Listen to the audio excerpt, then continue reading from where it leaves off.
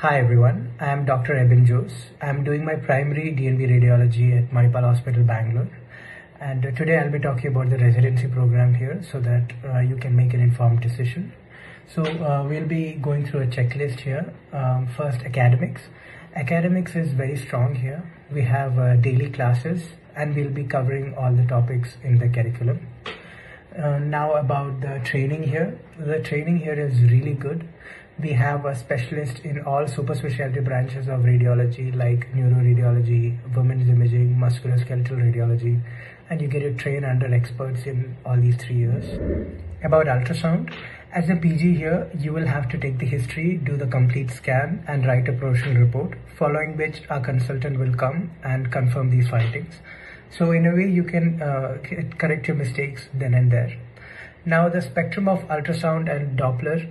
Ultrasound, we'll be doing ultrasound abdomen, musculoskeletal ultrasounds like joint, muscle, nerve tracings, neurosonogram, women's imaging like TVS, sonograms, etc.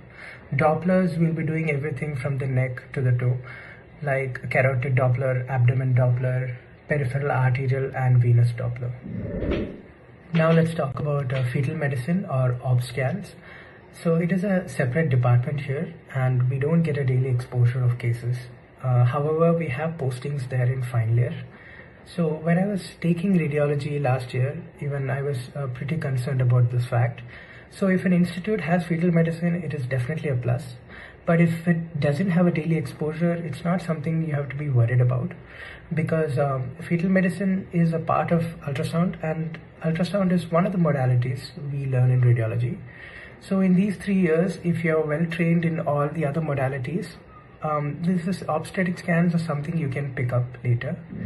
Now about cross-sectional imaging, it is really good here and you get a great exposure and variety of cases. Fluoroscopy, as a first year, you will do all barium studies like barium meal, barium swallow, and then IVU, RGU, MCU, HSG, etc. And accommodation, it is not provided by the hospital. Now about interventional radiology, a lot of people inquired about this. It is a really nice department here and you get postings there in final year, and there are a few fellowships also after PG. Now about the working hours, daily it is 9 to 6 and some days 9 to 8. You will have duty every 4th day or 5th day, and almost every alternate Sundays you will have a duty. Now about department per se. The department is very supportive and consultants and registrars are very friendly and eager to teach. And in fact, you can discuss any modalities with them anytime.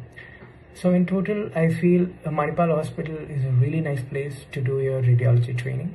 And I hope I've given you a good insight. If you have any doubts, you can drop me a message. And best of luck for your counseling. Thank you. Please like, share and subscribe for more such content.